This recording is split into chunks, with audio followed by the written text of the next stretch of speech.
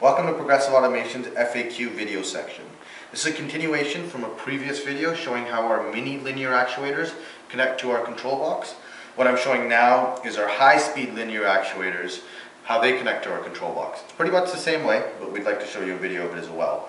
What we're using here is our 4-inch 45-pound units, 3 inches per second. Basically connect the same way. I've already stripped the wires and I've already plugged it into the control box. Again, all you need to remember is brown and red connect together. I'll just put that in.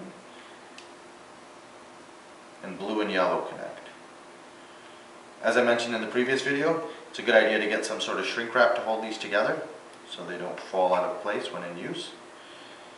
And once you have it connected, you can use the wireless control box to extend and retract, pause at any point.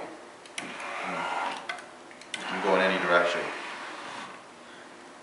I hope this helps you connecting your high-speed linear actuators with one of our control boxes. If you have any further questions, you can always email us at sales@progressiveautomations.com. You can give us a call at 1-800-676-6123 or visit www.progressiveautomations.com. Thank you.